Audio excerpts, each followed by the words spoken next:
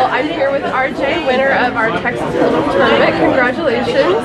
Thank you. Have you ever played in an event like this before?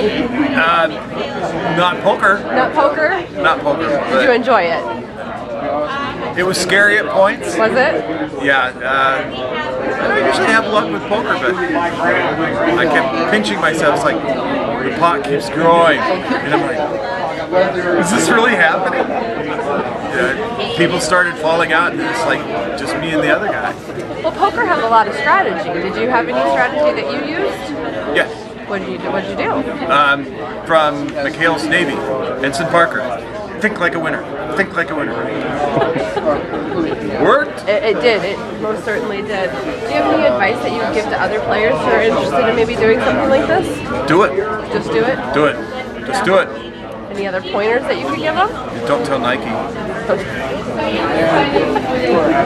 Just get into it. Have fun. That's the main thing, is have fun. Yeah. It's not whether you win or lose. It's if you're having fun. Absolutely, I think. And it's just a game. So if you lose, start another game. Well, I have a certificate here for you in a lovely frame that I want to present to you for being the winner. Ah, cool. And thanks so much for taking the time to hang out with Chamber of Champions. Oh, you're welcome. Thank you. I had a blast. Awesome.